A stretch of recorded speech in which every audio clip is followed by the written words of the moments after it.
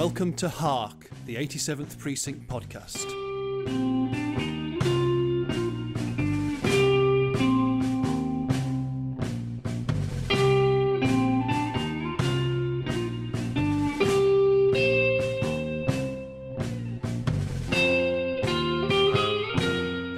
This is our first podcast, and we're looking at the very first book in this police procedural series by Ed McBain. So we're going back to 1956 for Cop Hater.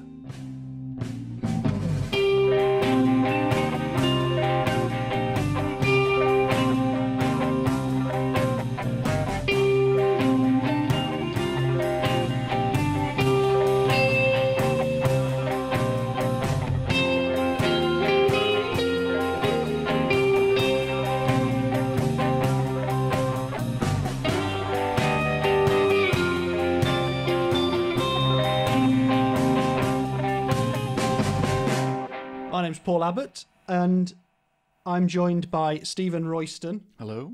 And Morgan Brown. Hello. And that's my discussion team for this. So why is it us three then? Why is it us three particularly? Or rather, who was first onto the 87th Precinct? I'm not actually sure. I'm pretty sure that would have been Morgan. It You reckon? could have been. My dad got a box set of the Orion Crime Masterworks series when I was about 13 or 14, and that was just sitting around in my house, and eventually when he'd read all of them he lent me some, and the first book I read was Ice, which I think is an early 80s. So was that a box set of all Ed McBain, or was it a it mix was of a crime? mixture of things from Sherlock Holmes through to fairly contemporary stuff. Oh, right, okay. But the Ed McBain was one of the things that particularly stuck with me. So that sounds like you're the progenitor of our obsession then. Could be. And then it was probably you. I think so, yes. I remember I was looking back at the version I've got with the princely sum of £1 in the front, and it reminded me my grandfather gave me a £5 note, and I bought 4 of the first 4 all in order on the same day from Oxfam in Huddersfield. You started in a very logical way then. But this was £5 only a few years ago as well. So my granddad was being very generous. But I purchased the first 4 in order, and that allowed me. My claim to fame is reading all the 87th Precinct in order from the beginning. That's a very good claim to I might as well get that out there now, because it's the most impressive. Which neither Morgan and I have done yet. So no, definitely not. I think it gives you a different perspective to how things pan out, but in no way does it change your enjoyment should you read them not in order. It's because, and I suppose this is what we're going to get into with this stuff, because the nature of the books is such that you can pick up anywhere, really, can't you? But yeah, so obviously what's basically happened is we've spent the best part of 20 years sat around in pubs talking about books we like, films we like, music we like, and when eventually I started reading the 87th Precinct ones, and because you two we were all talking about it, and it was like a bit of a revelatory moment, really, because they are so addictive. Absolutely. Almost to the point of where, for a little while, you're not sure if they're good. And I don't mean that to be overly critical, but when you first start getting addicted to a sequence of things, it's like, is it just the experience or is it the content? Fortunately, it is actually both, I think. Absolutely, certainly, yeah. But obviously, there's ups and downs in the series. I'm sure we'll get to some of them, but I think by and large, the consistency of it is fantastic. So, right, there's a plane going by outside. So we're recording this in my back sitting room, I'm going to call it. And so if there is lots of strange noises, it's because the heating's on full blast because it's freezing cold, and also there's a fridge in the room, and we live in the world where noises happen. We also make strange noises from time to time. We also make strange noises. We certainly do. Yeah, although I have wrapped up the ladders which were creaking. I'll take a photograph of that and put it on the Twitter. Nice. Okay, so orders of business, I think. One thing I think before we get started is, do we have a spoilers policy? Because I don't think we can have one, can we? Because if we're doing this, do we try not to spoil things ahead We can't. We can try our best. I think we can try our best, Can we? but it may prove totally impossible. Yeah. Let's see. Well, it's nice to strive against the odds. It feels okay. very heroic. Well, we'll see how we go with this. I suspect we may end up giving something away. Right. I think if anyone's actually listening to this, then first, hello and thank you, and secondly, they've probably maybe they're reading along. Well, possibly, yeah. Hopefully, We should, quite do an audio book. Maybe you can Turn add the page now Maybe you can add a spoiler alert afterwards in some. in large font on something. or the end of the podcast. Please note, if you just listen to this podcast and have not read the book, it did contain spoilers. Yeah. So I don't think we can really do much formal about that. can we? No. I guess not. I said, yeah. So, and the other thing I was going to ask about was, how are we going to rank them? Are we going to rank them? Ooh. Do we need a system? I would. We could mark as we go along, Mark and then come up with a league table as the shows develop. That will be very difficult because most will be 7, 8s, 9s out of 10. I would suspect. I guess so. But The odd then- 10. Yeah. I think one has personal favourites. I think I can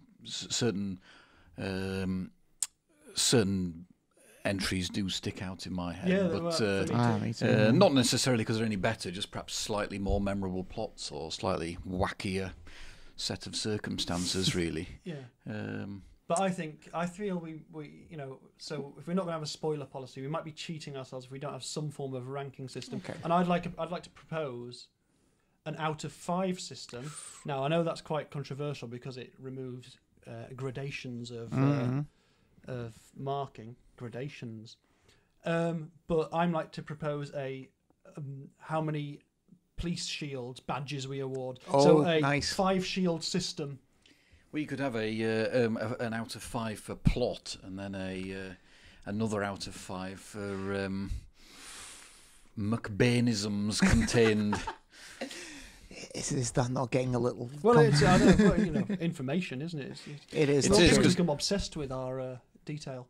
Well, it would need a great North Beer Run complex scoring The reference matrix and the a reference, Kenneth of its own.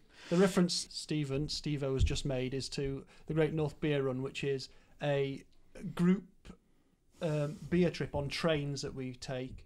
And the reference to Kenneth is, what's Kenneth the acronym for? I think it stands for something along the lines of calculating every number nearly every time honestly. So yeah, So we'll some have such sort of- machine, we'll a have bit of some sort of reprogramming of Kenneth, a and variable Kenneth to help Yeah. us do the scores. number we might have to, number of pigeon stools in the pigeon stool. pigeon stools. Stool pigeons. Even those as well, yeah. Pigeon stools. I don't know that there's any pigeon stools in it. I imagine they're there somewhere, but The Bristol pigeon stool chart. Okay, I think we'll perhaps. All right, we'll try at the end of this to rank it perhaps on a couple of things and come up with a Nice. system. There may be a break in recording to figure that out. Well, I think if that evolves naturally Yeah, as I we think go so. on, I that think will so. Okay, so be no bad thing. right, well, I'm going to start things off then. I think, and this is what I want to do for everything before we get into the book. Sorry if you're desperate for us to get into the book, but I want to do this. I want some context because I don't know about you, but I wasn't born in 1956, and if it was before I was born, what was it? well, It was before my time. how could we possibly know How if it could was we before our possibly- time? Anyway, all right. Tell you what, I'll give you a bit of background on the original publication of the book. The original publisher was a company called Perma Books, which was owned by Doubleday, and that was sold to a company called Pocket Books in 1954. You can tell from the names, like Pocket Books means these aren't supposed to be big grand releases. These are sort of pulp publications to some extent. A lot of what Ed McBain had been publishing under different names had been pulp stuff anyway. He was given a 3-book deal, which we all know because we've got the edition with the foreword in it.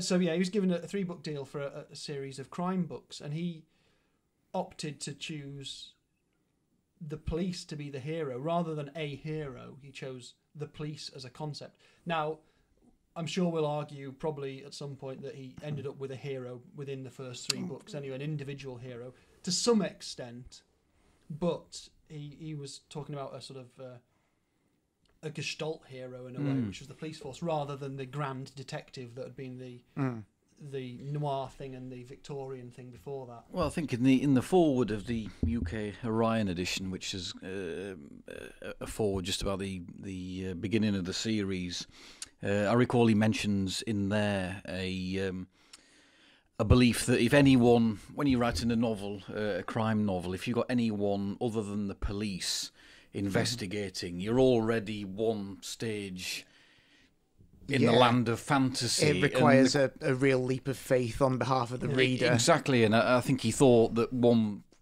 immediate way to remove that and cluttering up quite a bit of the book, and obviously they're quite short novels, is just make the police the because investigating by the 50s, authority. And the notion of like something like the Pinkerton detective agencies dead in the water. They really, kind of had their day in the 20s and 30s, really, and that had carried on in fiction for another 10 years or so. But yeah, and there was a prevailing trend, I think, in other media, films and TV and radio towards more realistic kind of police drama. Yeah, and I think a lot of noir went that way as well. So definitely, the noir heroes shifted from the individual maverick detective or down at heel detective who was also a maverick, and it started becoming things like lawyers and policemen and the court system became the heroes, while it was still telling these very sort of dirty stories about stool pigeons, about betrayal, about the mob and things like that. But yeah, it moves towards a more formal thing. And so anyway, pocketbooks published quite a few different types of things. So it's interesting to learn that Ed McBain, as the writer of the 87th Precinct books, was with a publisher who'd published these following 4 books. I'm sure we've all read these and can talk about. In the Grip of Terror, 22 Nightmare Tales by the Greatest Masters of the Art. Edited by Groff Conklin. I'm a big fan of Groff's work. Who doesn't love Groff? Groff Conklin. Groff Conklin, yeah. Don't he'll be listening. Then also The Conquest of Fear by Basil King. That's not really funny about Basil King. But also How Shall I Tell My Child? A Parent's Guide to the Sex Education of Children by Belle S. Mooney. Yep. I don't think that was fiction. But this is 1950s. In the 50s it probably was, yeah. Well, it might have been. Yes. You put your best suit on, hold hands, and... think of England. Well, think of Wisconsin. Yeah. I don't know why I chose Wisconsin. I don't know anything about Wisconsin whatsoever. Something to do with cheese, probably. Oh, yeah, that's it. And also, Best Quotations for All Occasions, edited by Lewis C. Henry. Marvellous. And, everyone's got that on their bookshelf. Ed McBain himself isn't Ed McBain, is he? So he's a man of many pseudonyms. So he was born Salvatore Albert Lombino in 1926. He was. Sal Lombino. But he didn't really stay that for very long. What other pseudonyms? Remember anyone? Most notably Evan Hunter, I'm sure, which sounds an awful lot more waspy than Salvatore Lombino, which I imagine was probably a massive asset in the publishing game at the time. Yeah. So Evan Hunter was the name that he chose legally eventually, after being a pseudonym apparently based on some of the schools and colleges he went to. Is his Bird screenplay written under Evan Hunter? I think it's under Evan Hunter. Is it what Steve was referring to there is the screenplay for the film The Birds, the Alfred Hitchcock film, which Ed McBain, Evan Hunter wrote. His only screenplay he did with Hitchcock, because there was another aborted one. Well, he was writing Marnie. He was writing the screenplay for Marnie, but he was fired from that because he disagreed with Hitchcock over a rape scene.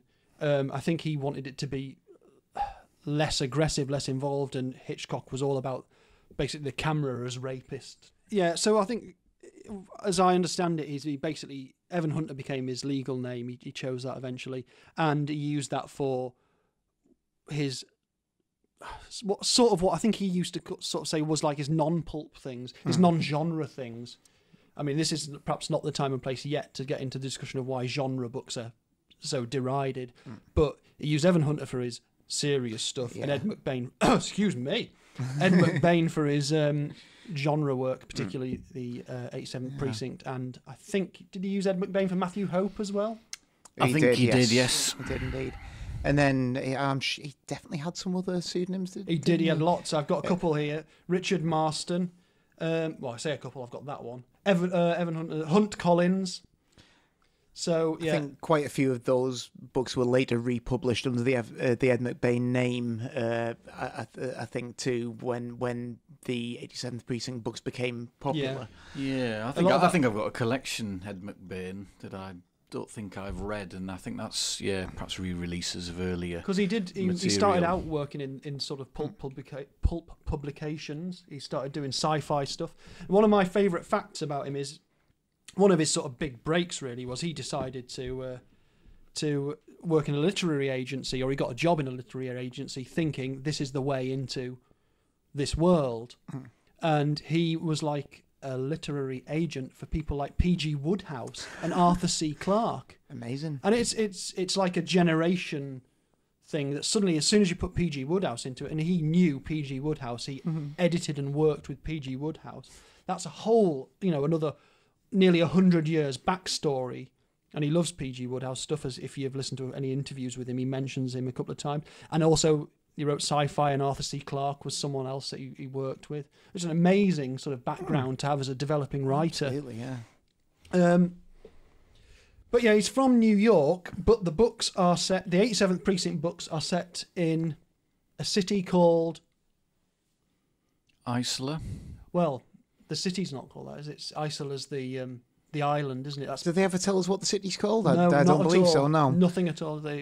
No name ever given. Isola's basically Manhattan, more or isn't it? less, yeah. So he's very, very specific on his fictional city where everything's set, but he is completely non-specific about the city as a whole, which is amazing because the city is one of the characters in every single book. But the precinct itself is in Isola, Yeah, is it it not? is, yeah. Absolutely, yeah. Little bit extra just to get us up to speed before we get into the book in detail is he published a few books, like I say, sci-fi and pulp stuff, including loads of stuff with like exclamation marks at the end of it, including The Evil Sleep and Danger, Dinosaurs. Yes. But he also published The Blackboard Jungle, which is the most significant publication in terms of the popular vision of teenagers, the new concept of teenagers, thanks to the film anyway, which made him, I think, probably quite a bit of money and set him up as a writer then. So let's have a little 1956 quiz. I say quiz. How old was he when he wrote the first? Mid-20s? He wasn't he was that old? He was born in 1926. Right, okay, yeah. So. He's basically... Cop Hater is published when he's 30, so so he's writing, but he's been published since 52, so he's been writing through his 20s. I thought, yeah. So, okay, 1956. Who was the president? The US president, not some other president. Was it Dwight D. Eisenhower? It was Dwight D. Eisenhower, of whom I know nothing. He fought in both the First and Second World Wars. His wife was Mamie. Mamie. Well, was that an attribute she had? She was very Mamie. Given to maiming. Yes. Who was the Prime Minister? That would have been Macmillan. It would not have been Macmillan. It would have been the one before him. It would have been Anthony Eden. Yes, Anthony Eden, about whom I know nothing. This is my history answers. He was the Foreign Secretary in the Second World War, I think. I think he quit just before the Second World War. He actually resigned. He was Foreign Secretary for a long time. I know he was, certainly a member of the establishment anyway. Yes, he was a Conservative MP, and he was around for a long time. Who won the Super Bowl? It didn't exist then, did it? Well, who won the equivalent of the Super Bowl? Very good. It would probably have been the Cleveland Browns. It wasn't the Cleveland Browns. Oh. The Giants beat the Bears 47-7. The Bears doing just as well these days. Who won the FA Cup? Let's go with someone like Blackpool. That's funny. I was going to say Blackpool. Well, you'd both be wrong. Man City beat Birmingham 3-1. Boring. Yeah, boring. Okay, who was... I didn't realise there were going to be so many questions. Well, yeah, we like to set up the... Well, yeah. Who would have been the biggest hit singles of 1956? I've got a top 5 listed here. Elvis Presley with that song that he did. Those songs. Those many songs that he did. And basically, Hound Dog, Heartbreak Hotel, and Don't Be Cruel are like all the massive 3, 4, and 5 hits, in the chart. Not 1 and 2. Oh. Johnny Cash, he must have been. Well, he was around then because that's all the sort of Sun Records years, isn't it? The biggest hit single of the year was a song featured in a Hitchcock film. Doris Day? It was Doris Day. Que sera, sera. Brackets, whatever will be. Marvellous. From The Man Who Knew Too Much. Indeed. And the second biggest one was Blueberry Hill by Fats Domino. Oh, as featured cracking. so memorably in the film 12 Monkeys by Terry Gilliam. Anyway, there you go. That's some background for it. And if you didn't know all that stuff, then you do now. So Cop Hate is the first in the 87th Precinct series of novels, and that's a series he wrote for nearly 50 years, isn't it? Something like that. Long time, yeah.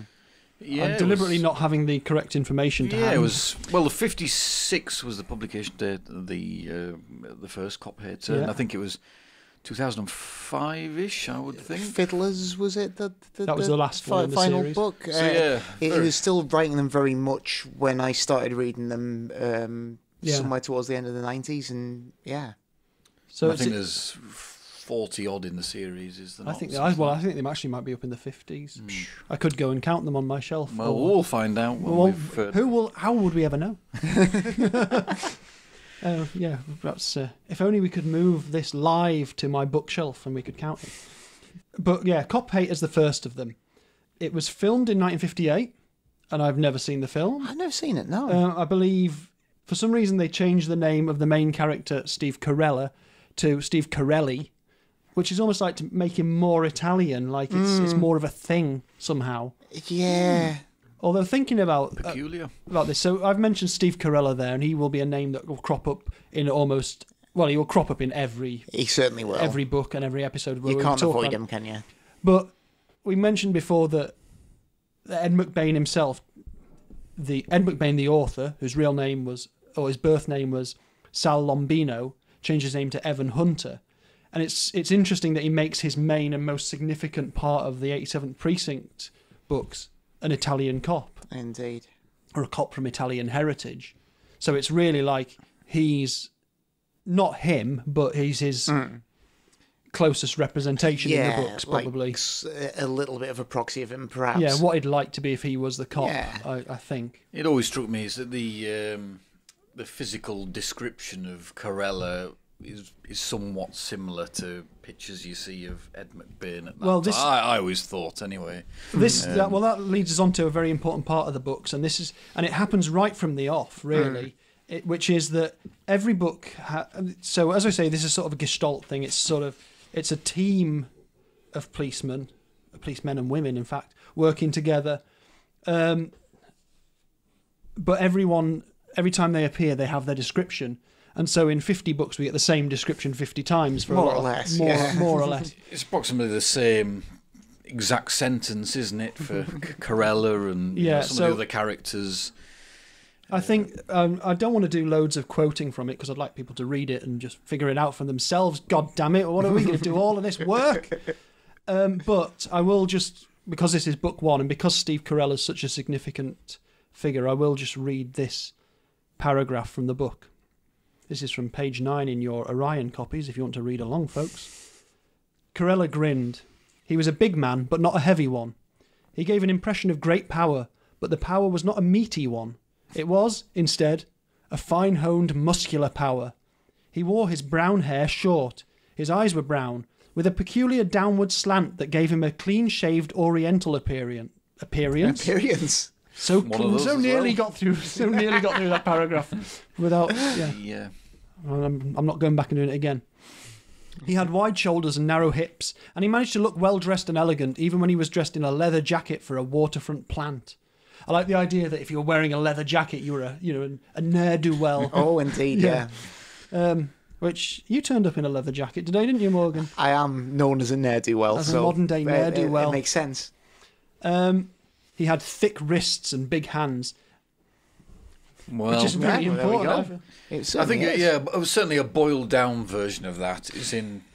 Absolutely. I think every single He book. maybe doesn't do the full spiel, but you get some kind of... The Oriental it's that comment interesting is thing about- he purposely puts that as the main. And other characters description. occasionally comment on it as well, don't they? I mean, he did this partly because he wants every single book to be one that you can just pick up and read, irrespective of whether you've read the rest of the series, which makes perfect sense. It does, yeah. So other characters get the origin of their name, for example, explained, or the origin of a And when we previous come to- injury explained every time they appear, which is always quite entertaining. When And you actually, get to sometimes what he does is he leaks a little bit of extra info every time. Once in a while, so, yeah. So the detail in the level of the story gets a bit more as you go through the series. And there's not masses of it in Cop Hater because it is book one. And I have a feeling that he didn't really necessarily know which of the characters he puts in this book are going to be the ones that he carries through all of it. But obviously he didn't know he was going to write 56 of them or whatever it is. He knew he had a 3-book deal. And he didn't even know necessarily that Detective Steve Carella, was going to carry on beyond the 3rd book. And I believe at one point he was thinking of killing him off. Now, that's a spoiler I should probably not have said, but it's... Well, we'll look into that later on. But actually, it doesn't happen, so it's not a spoiler. It's fine. Yeah. It's a reverse spoiler? I don't know. possibly. Yeah, it's something like that. Yeah. But yeah, no, it's an interesting point because it's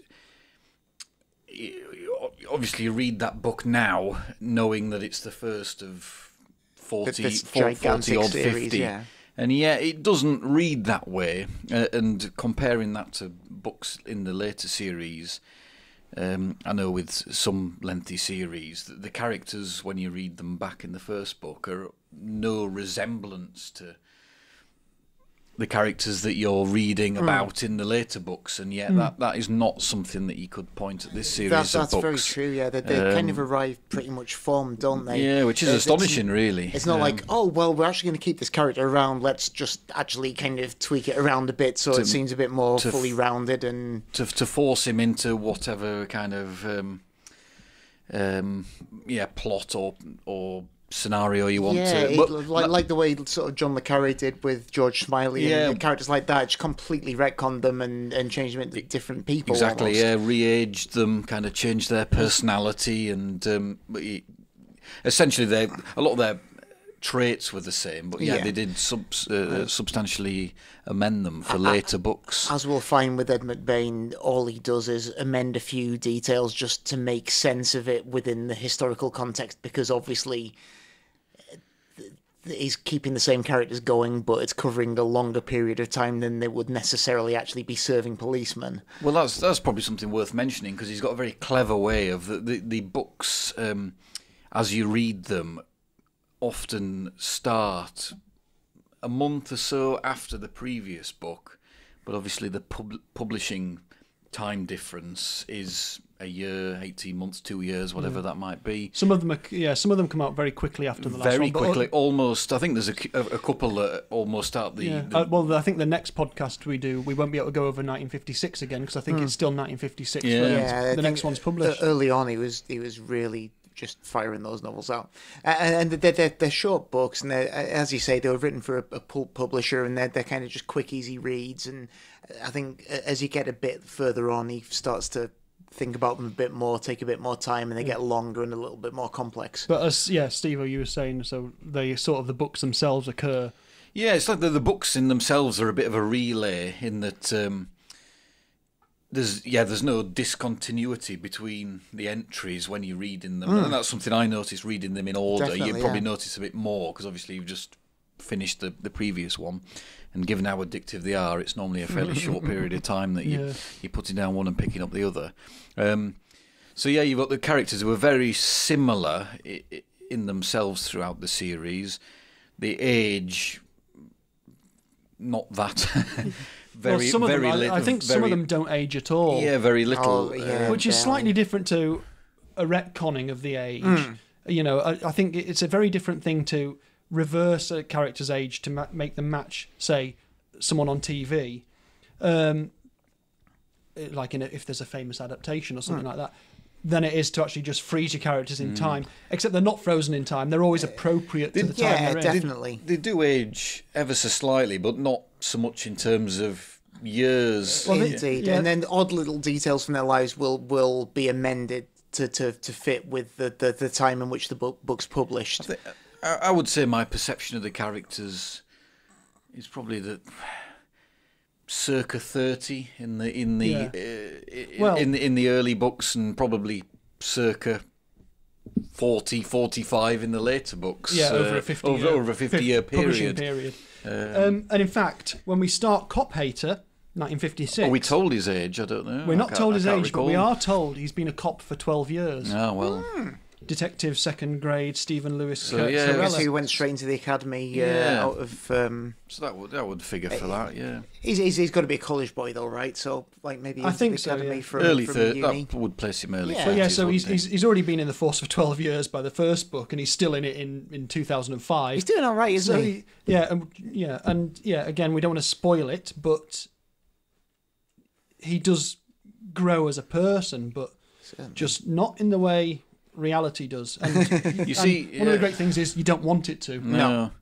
And I think another thing that the very modest aging of the cast is a bit of an ongoing joke. Certainly more so in the later books. The later on it gets, he likes playing around with the narrator, who is like the city, kind of another kind of character. Really, will drop in odd little joking references to it. You know, it almost felt like 10 years since. That's a good point. The narrator is the first voice you hear, and it's the most consistent voice you hear during the entire thing. And the first thing the narrator always talks about is the city itself, and that includes the weather. The weather, yeah. So this is a hot book, isn't it? I was going to say, this is a heat wave book. This one, which is interesting because we're doing this podcast on one of the wettest days of the year.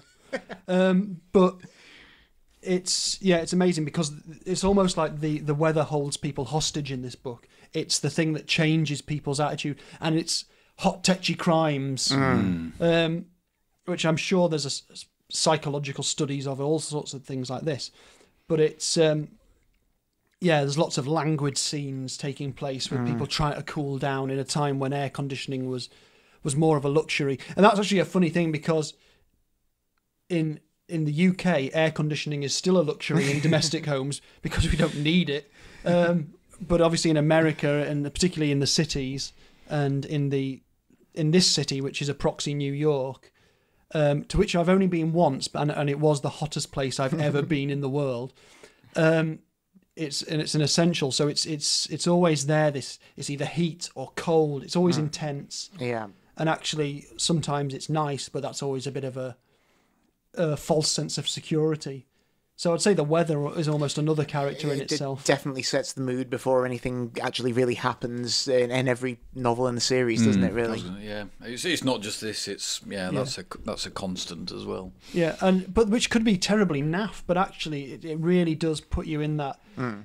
It can straitjacket you so often, whether if it's cold or it's hot. It really does. You know from the first chapter, the opening point, that you're sort of feeling what the characters feel because you've been straitjacketed by the dark or the cold or the heat or whatever it is. And it's so everything usually starts with an amazing description of a city. I think that's also reminded me of when the books as they go on, because they run concurrently in themselves, and you quite often go from steamy hot weather novel followed by a depths of winter novel and round again. So Cop Hater is, well, I think the first thing that hits you is the title, isn't it? Cop Hater is a phenomenal title. When I first saw it, it's like, whoa, this mean, it's kind of packing a bit of a punch, it's really, pretty isn't blunt, isn't it? Like, particularly for a book from like the mid-50s, it's coming out of an era where there was still a hangover from the kind of genteel sort of like detective novel. I know there've been sort of hard-boiled things going on. There was Mickey Spillane and everything, but also there were still people writing novels about some sort of tough going to a mansion and some dreadful poisoning happening at a dinner party. Well, yeah, Agatha Christie's still writing at this point, and I she's the archetype of that. And I love Agatha Christie, but not to take anything away from any of that, of course. I love the Poirot books because who doesn't like a fastidious Belgian? Everyone loves a fastidious Belgian. It's true. But you're entirely right. There's a dominance of that in the broader sense. I think the big crime books that sell are that sort of thing, and everything else is seen as pulp. So this comes along, and this is called Cop Hater, and you're already imagining some sort of baddie, some sort of antagonist in this. And in fact, well, let's deal with, and I think we're going to have to deal with this in every book we look at. Let's deal with the death count. We get told that the lieutenant for the precinct, it was Lieutenant Peter Burns. Bullet-headed. Bullet-headed, as he's bullet-headed. This is true. Liked by some, not by others. Although I think he's a fairly sympathetic character. Oh, very much so. He comes across well. And certainly in this, Corella talks about getting on with him, whereas some other cops talk about him being a bit of a lunk and that they don't like. He'd be an ever-present in the series as well. Yeah, so he's one of our favourites. Yeah, he mentions that they've got a 16-men squad, but he actually only names 6 detectives in it. He says that there's 5 of them on stakeout, so couldn't be brought in. Yeah. But the book's called Cop Hater, so it's no surprise that of the 6 named detectives in this book, 50% of them are killed during the course of it. There's going to be some spoilers on there. Yeah, it's going to happen. There was some cop hating going on. Yeah, there's some definite, cop hating live without a net type stuff. True. But I think that's like a great feature of the book is that this new world is presented to you, and then you spend the rest of the book reading about it being ripped apart. Yeah. And it's such a great way of introducing you to this world, and then changing it in front of your very eyes. You're introduced to characters who you think are going to be your protagonists as well, all the way through the book. But because obviously it's as you say, it's a Gestalt hero, so that your hero is all of the squad, and they're introducing you to them, and then you're just getting to know them, they're being killed off in front of your eyes. Yeah, and he doesn't pretend to introduce them in a cursory way. He introduces them all as in the same way, so you get the same sort of little details of background with, for instance, David Foster, who's one of the victims. But he gets basically a page of introduction, and the next time we see him, he's dead. Yeah, having read like one of the books from 25 years later first, and seen the way the characters were introduced, I was just assuming these were people I was going to get to know for several volumes, and then, maybe not. Yeah. So, yeah, he doesn't pull any punches. And I think it's important, actually. It's a good point that this is about cops. So if this was a police procedural, which is what we're calling this genre of novel, but it was literally them investigating crimes committed by and to a third party type thing, the public, villains on villains or whatever it is, all of which happens at some point in the series. The fact that it's crimes committed on cops forces you to look inside the precinct, forces you to look at how cops act. Absolutely, yeah. And so that's a really important point. One of my questions is it a novel of its time? Is it forward-looking or is it backward-looking? Or does it have bits of everything, This is something that intrigues me because of his background in pulp sort of publishing. And like we've said about the things that went before, he couldn't have written it without all that stuff happening. No, I don't think he could. I always found it, a lot less pulpy than a lot of the other pulp novels of that time, which are all to a much greater extent ridiculous, and that's that's their appeal, really. Oh, yeah, definitely. I mean, there's a certain joy in Mike Hammer going around, and that every couple of pages someone's going to get killed, and he's going to sleep with someone, and then he's going to make loads of like really corny kind of sub-Marlowe quips, and then the cycle repeats, and then the book ends. I think, of what I've read, I think that the closest of the kind of nasty kind of world that is painted here is a big fan of Donald E. Westlake, Richard Stark, but that's early mid-60s, really. So that's some years. Because it's one of those things where the 60s after. is seen as a very forward-looking decade. It's pushing boundaries in all sorts of ways. The 50s is seen as the sort of settling after the war, the re-establishment of family systems, all that sort of stuff, and actually perhaps as a sort of a foot in the past of like, let's regain the values that we perhaps had to put aside. Whereas I think this is more going towards the 60s. Definitely It's going backwards. I think it's a really bold kind of move to start a series like that. There are definitely precedents for the police procedural. I mean, there were standalone police procedural novels. I mean, people argue they go back to Wilkie Collins and the Moonstone. Like the 1800s, but I don't think anyone attempted like an ongoing series with a whole squad of detectives. Yeah, it was still just a way of having an individual, wasn't it, as the featured? Definitely, yeah. And they might look at the process, but it was still just a minor variation on the detective novel format. And I guess there was a trend towards with things like Dragnet on the radio, and I think there were sort of there was a trend in films towards things that focused more on actual police procedure too. But I think McBain was really the first person to kind of seize on that and create like an ongoing series out of it. And make it human as well. Absolutely, so I think from what I know of Dragnet, it starts on the radio, it goes on to TV very quickly, and it's black and white. It's very much like a serialized TV version of those cop films. It happens in 45 minutes or an hour or whatever it is.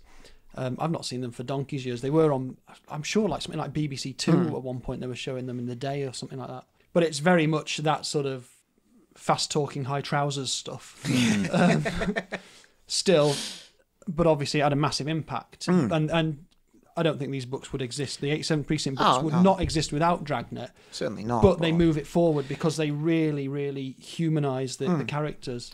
Yeah, and I mean, there are certainly things in the novel that pin it to its time, but I think in terms of the format of it, it feels a lot more like things that came in the next several decades of crime writing than anything that had come before. There are things that will absolutely pinpoint it in the mid-50s. Yeah.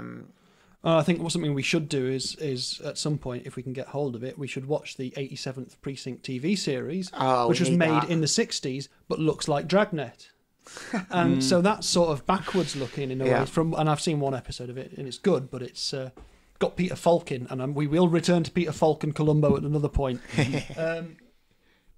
But yeah, talking about humanising, so Steve Carell is our main cop in this, of the team, and he, in this book, he doesn't propose, but he reinforces his proposal to Theodora Franklin, Teddy, who becomes his wife at the end of this book, and she is a deaf mute, which I think could have been a terrible thing to do to a female character, because it could have made entirely a subservient character, unable to communicate, helpless, needing to be propped up all the time. But right from the off, she's actually strong and interesting and powerful. Definitely, yeah. And a very addictive character, because it sets the writer a challenge to make her so, and therefore you become sort of bound up in it. But he does tend a little bit towards the sexy in this book. Well, this is true. And he does. And so he does use women as sort of femme fatales. Very much so. Probably more so than in some of the later books when the series is established. Yeah. At the time, he was still just trying to sell a series of 3 books. So it's a funny element to the books, that, because there's certainly a short run of them in the 80s or early 90s, which are kind of strangely kind of sexy plots, Yes, which is a bit out of the blue, and they arrive as soon as they disappear, really. But I think it's a little an indulgence he has every now and then, and I think that's totally absent from some of the books and present. But it's in perhaps others, one really. of the genre features that he retains, really, and also one of the things that people say about genre books is that it casts people in certain roles. Yeah. However, what I would say that Teddy Corella, as she becomes after this book, is a really strong character, and she in this book becomes the point towards the denouement where it all kicks off, basically. Yep. So, this is great. There's a character in this called Savage, who is a reporter who is going after a story about gangs, trying to whip up some fervour about teenage angst and violence. Pesky teenage hoodlums. Which, obviously, Ed McBain knew all about because he'd written Blackboard Jungle. Indeed. And so he is ironically writing a character who's trying to do what everyone was doing after Blackboard Jungle came out, which was say, look at these crazed teens. He's taken that sort of media reaction to the film and the book and put it into a character, and Savage becomes the device that actually causes Teddy to be imperiled in this, and it's her wits that enable the book to end the way we want them to end, which is with an arrest. Yep. So, do they arrest the cop hater at the end? Who's the first person arrested? Is it the cop hater? It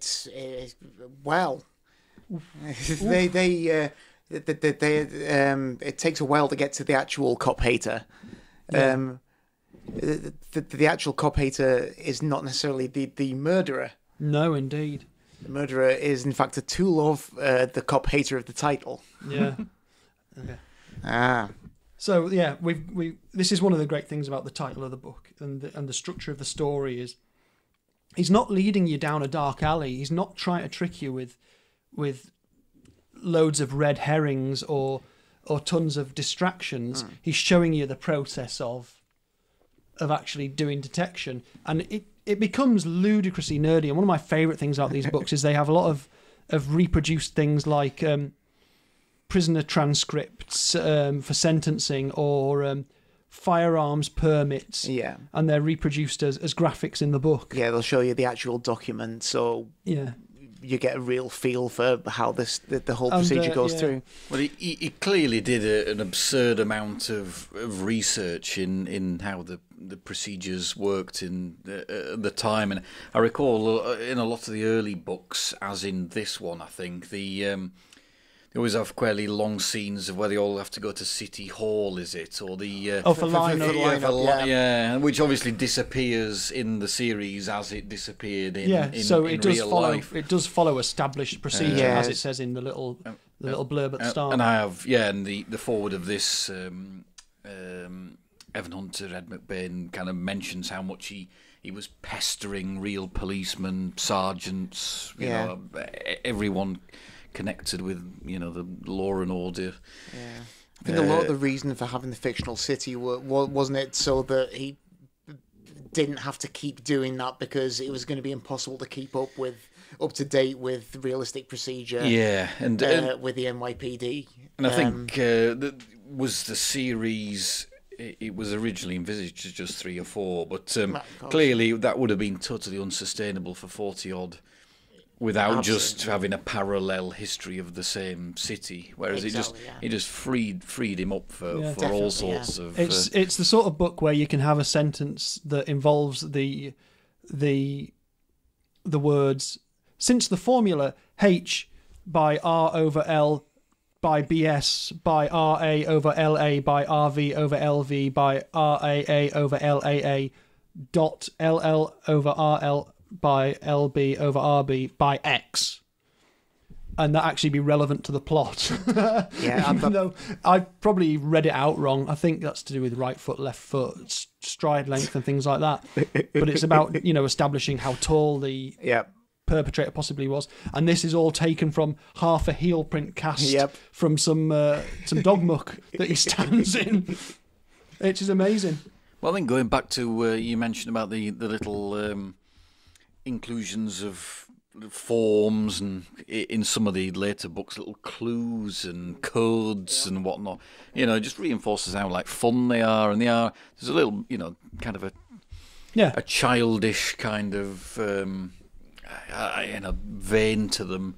Real fun. It's like the opposite of Sherlock Holmes, isn't it? So instead of Holmes explaining how he's done it in his own head and showing what a smart ass he is someone at the end, he kind of yes, he has Sam Grossman, the police lieutenant who's responsible for this stuff. Is he a lieutenant? Oh God, I hope I haven't got that wrong. I haven't got him marked down. Forgotten what his rank is, to be honest. I think he might be a lieutenant. But he's basically in charge of forensics, and so he has him explain it through science. Yeah. And it doesn't become any less interesting. Well, I think it makes it much more interesting. He works through science, the others work through just sort of sheer hard work and occasional bits of luck and some bits of ingenuity, and you see their mistakes as well as their triumphs, and it's not like just some brilliant mind working away in solitude and then they come out with this incredible resolution. Sometimes it seems like they've come up with something brilliant and it turns out they're completely wrong. Yeah, this is something that carries on throughout, and it is fantastic because you live it with them as well, and that makes it just such an interesting journey, and why it's quite addictive, because it's almost like if you've got a bunch of these on your shelf, you feel like getting up and going to work with these guys the next day. Yeah. Because it's going to be horrible, but fascinating. And I think it's as much you're fascinated as much, I think, with the characters as you are with the city as well. Because I've read other series of lengthy series, great books to read, but if they're all set in a real place, New York or LA or wherever. Well, you might know generally the history of that place, and therefore what surprises really are they going to have up their sleeve? Whereas in this fictional city, you've no idea. Take you absolutely anywhere. Once in a while, he can spend a few pages just discoursing on the whole kind of history of a segment of the city that he's never mentioned before, and it's really fascinating to. My favourite chapter in this book is chapter 17, and it's partly because it contains ludicrous detail about the number of doctors in this city. And like we say, it's a city without a name, but he breaks it down into regions, which all correspond in some way to New York region. But it's also a point where Corella just has to deal with a crank who turns up, who starts talking, who blames all the murders on cockroach people. Well, it seems plausible to me. And the great way he introduces it is she comes in and says, "You're not being bugged, are you? Or there's not a bug here." And he thinks, well, like a microphone. And she's like, no, a giant cockroach person. And yet he has to do what a cop would have to do, which is deal with it. And she's going, "They talk by radionuclear thermics. I think they must be from another planet, don't you?" Possibly, Corella said. So he's not averse to a little bit of madness like that as well, because I think that's probably what happens as well. Foster was the Black Prince of Argadon, she said. Maybe that's a little throwback to his sci-fi pulp days as well. Perhaps he had the phrase Black Prince of Argadon in his head and felt, I've got to get it out somewhere. So, right, okay. Well, this is Cop Hater, and what I think we've done here is we've talked a little bit about Cop Hater, but we've talked about the approach in general to these novels, which I think is going to be an essential thing for introducing people to it, and hopefully you got an idea about how interesting the books are, how much we like them, and some of the reasons why we're recommending them. I think it's important if you're approaching the first one, and I think after all, all these years, you're going to know it's part of a big series. You see them in charity shops and whatnot. There's a lot out there, and I think it's important. Well, it's useful to have, as I had through you, Morgan, a picture painted of what they're all about, really. And it's not. It seems a bit daunting to have 50 to go out and thinking, oh, crikey, a bit. But once you get into it, it's really delightful to have 50 to go exactly, out. Because then you're not going to run out. 50 is simply not enough in the end. Yeah, there's a sort of sadness in that. I think we all started reading them at a point where they were still being written, and then suddenly there was a point where they would never be written again. Yeah.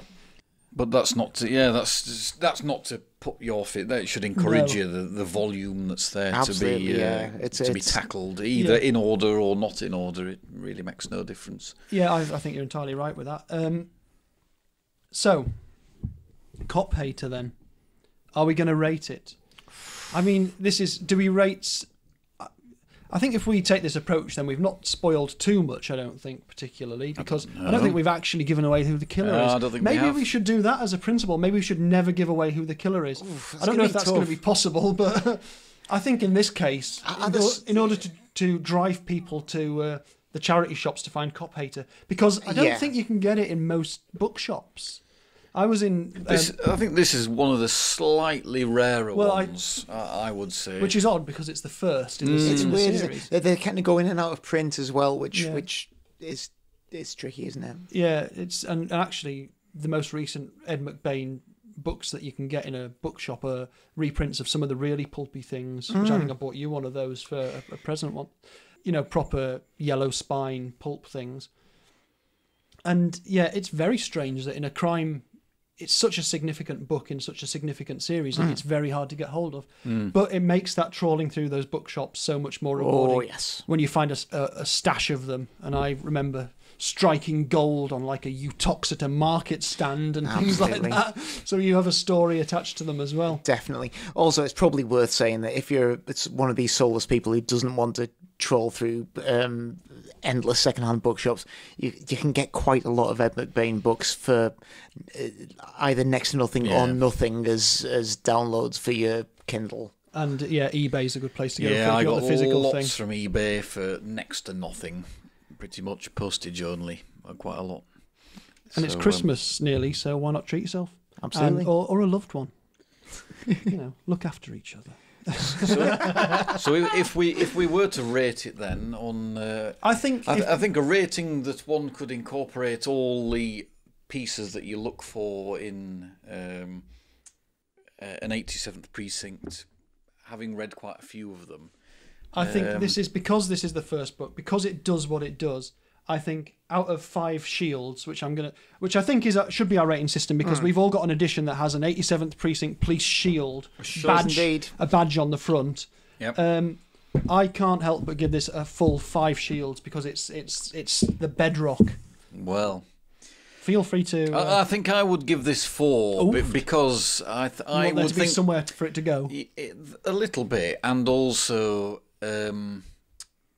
I think of the series, the 5-star ones, I think I will reserve for the plots. I think there's some with a lot more complex plots, I would say, which are a bit more satisfying in that respect. Fair enough. And also the ones that I really, really love in the series of where, as the squad becomes established, you've got most of them involved in some shape or form. And so for that slight reason, and to give me somewhere else to go in the future, I think, yes, it's certainly a very memorable one. It must be 10 years or so since I've read it all the way through. And yet can remember others less so. But very memorable, and is an incredibly enjoyable start to the series. Morgan? Well, I love it, and it's tremendous, and it establishes a lot of what's to come in the series.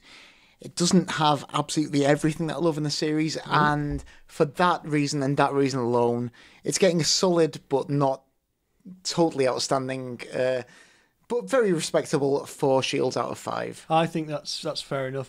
I think I'm reacting to it in a little bit like when you go to a gig and you really enjoy it and you come out and go, "That's the best band ever!" And then you wake up in the morning and think, apart from all the other bands I like. Yeah, but that's okay. Yeah, I think that's just the way I'm choosing to emotionally react to it. That's very valid. That's how I react to almost every scenario I'm in. Gives it an overall tremendously healthy 13 shields out of 15. So, well, that's. I mean, you has can't any go other far. book ever had 13 shields out of 15? Did Not in any this Jane Austen novel ever get 13 shields out of 15? I think not. No. Yeah. Well, I think that's a good point. Very well made. Right. I think we'll wrap this one up. And so I think we need to point out that our Twitter feed is @Hark87podcast.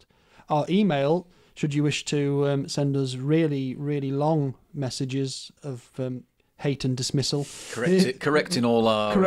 everything we've got wrong. Which I'm sure there's quite a... Everything you say is apocryphal! We enjoy Apocrypha. Yeah. Our email is hark87podcast@gmail.com. And That's good to know. the SoundCloud is soundcloud.com/hark87podcast. It was quite good. No one else had taken that username. Who would have thought? Who would have thought? And so, anyway, we return in the future at some point for the second book in the series, which I believe is The Mugger. Goodbye, everyone. Bye. Bye.